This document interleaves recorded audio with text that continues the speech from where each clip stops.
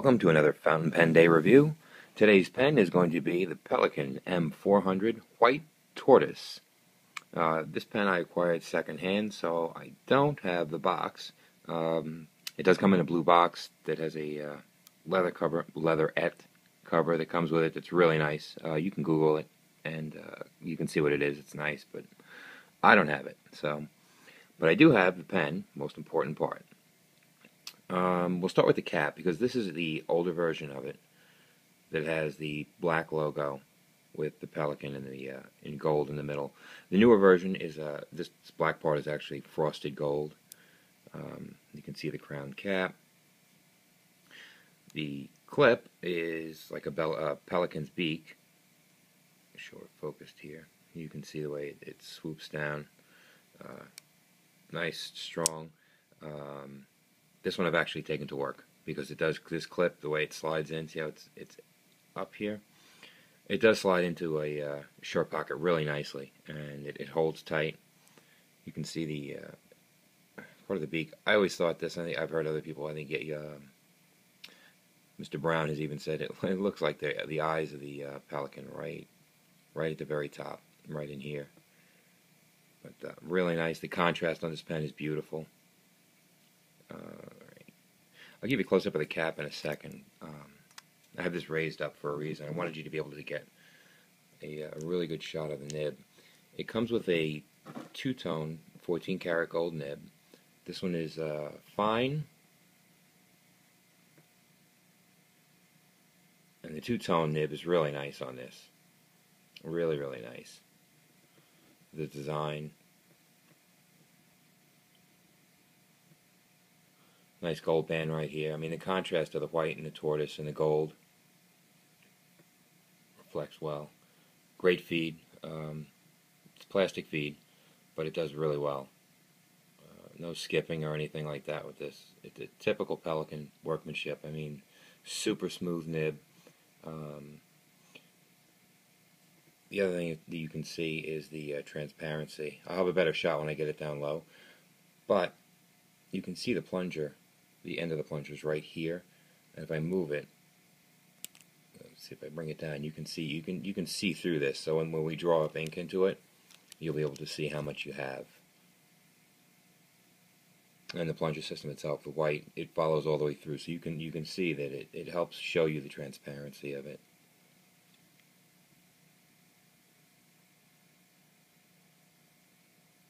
Two more gold bands here just to accent.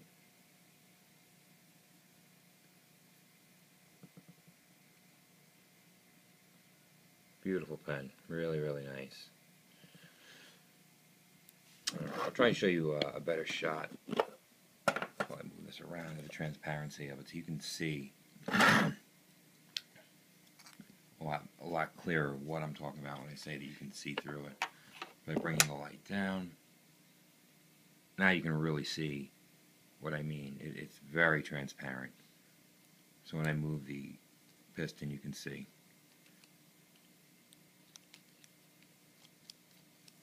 Inside. Really nice. And the striations in the tortoise are beautiful. Each one obviously is different because of the way they're manufactured. But it really shows off well. This was also made into a 600, which is a size I probably should have gotten since I have larger hands. And I'll show you, this one may fly the coop. As much as I like it and it's a beautiful pen, I should have waited and gotten a 600 because this grip section really, for someone with large hands, for me at least, the way that I like to write, it just cramps my fingers down and I feel like everything's bunched up. But, alright, we're not going to take a lot of time because I want to get to the writing sample and we'll weigh it out. You can see just how beautiful this nib is. While I have it, sorry, I should have done this. The other thing that's really nice about Pelikans, these nibs units, and they are units, screw out very easily. Going counterclockwise to take it out, grab top, grab bottom as close as you can, and then I usually try and turn the pen itself instead of the feed and just hold on to it so that you don't accidentally missile on your nib itself. Sorry. But you see the whole nib unit comes right out. So if you were to have a Nibmeister work on it, or if you were to buy a second nib that a Nibmeister has worked on, you can simply buy the unit so you have a secondary one. If you wanted cursive italic or something a little more fancy, you can do that very, very easily.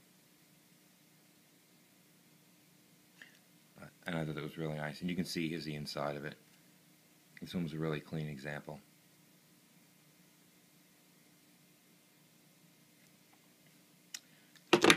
And the light fell. That's okay. So anyways, the nib unit just screws back in. Don't over tighten it. I usually just give it one little so you can feel it nudge in. Sorry. And I'll give you one last shot of the cap while I have it up close. You can see how the white and the gold really contrast well. Actually, this one's got, I never noticed, two little tiny marks on the crown itself. If it'll focus. I don't know how that happened. I can't imagine somebody bit it there, but I just noticed there and there. Well, anyways, like I said, it was secondhand. Beautiful pen. It's not about the tiniest of little marks that are on a pen, but you know, it's good to know that it's been used. I used it quite a bit, but anyways, okay, let's get to a writing sample. We'll be right back. Okay, and we're back. We'll give this a quick weigh and see what we have. Again, this is going to be weighed out in grams. All right, the whole pen comes in at 14.7. Light pen, it's nice. Remember, this is uninked. The cap is 5.3. The pen alone, 9.3. I usually post this one. I gently post it. Another thing I'll show you really quick. Inside this cap, you can see there are tiny little micro cracks right there, and like another one there. They don't affect anything. I mean, this really nice gold edging on here. The cap ring. I'm sorry. Make sure that it won't, you know, I guess stress further. And it does say, just so we know, make sure it's in focus. It's hard to read. But Pelikan, Sauvignon, and Germany on there. Sorry. So, with that, we'll ink it with some Noodler's Pecan. Alright. Standard piston filler.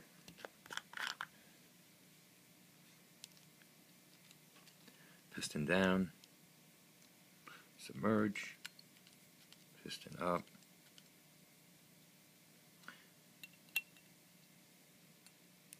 Give it a quick wipe.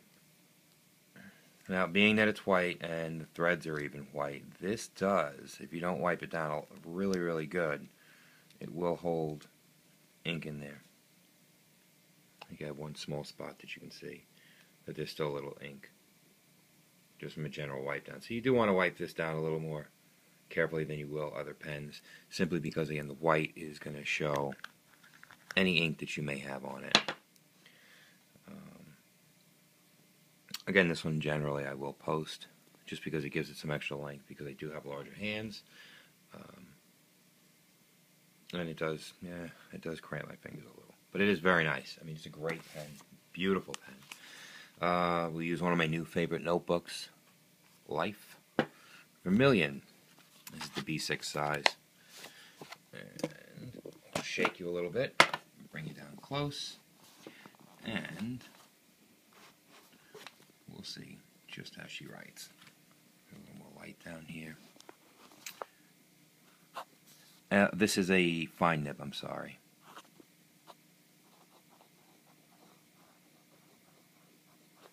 Starts up right away.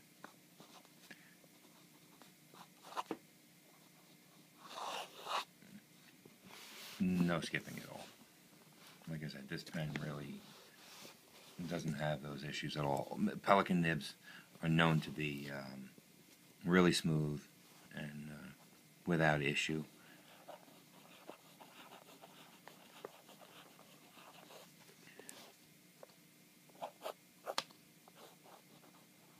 I would say it's a medium wetness this one is set at right now.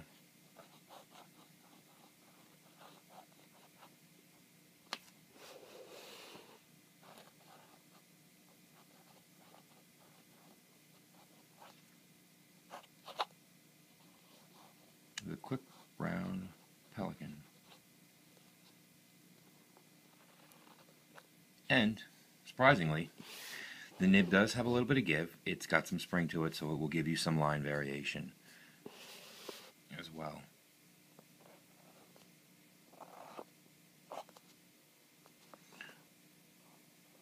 Not to take Stephen's hello, I just started writing and didn't realize it. I try and stay away from using hello because that is absolutely his signature word. Does show it off really well, though, I must say. Is what I always use. I'm not really pushing this to do this. And I usually, most of the time, I just do the first letter. I mean, I did the L's here just to show, how much line variation is here, to the bottom of it. Generally, my writing is sloppier, like this. But you can see that this nib is very nice, very smooth. It's forgiving.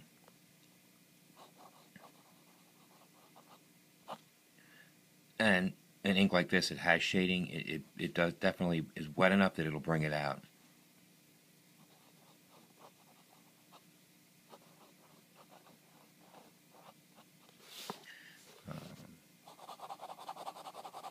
I guess it's a little wetter than I thought. I mean, there's hot lights going down on this, but you can, even so, it's really wet. But this is also a very good ink. This ink flows really well. So anyways, that was about it. I really just wanted to give you guys some of the highlights and show you what this pen is about. You can also see, how much darker it is in here because it's filled with ink now. You can see where it's partially, yeah, there you go. You can see it's translucent here in the background, and then over here where it's not, and that's really where the ink is. Sorry, obviously it's where the ink is. So, on that note, I'm going to say thank you for watching, and if you have any questions, make sure you post them, and I'd be glad to answer. Have a great fountain pen day this year. First day in November this year. Celebrate it all weekend.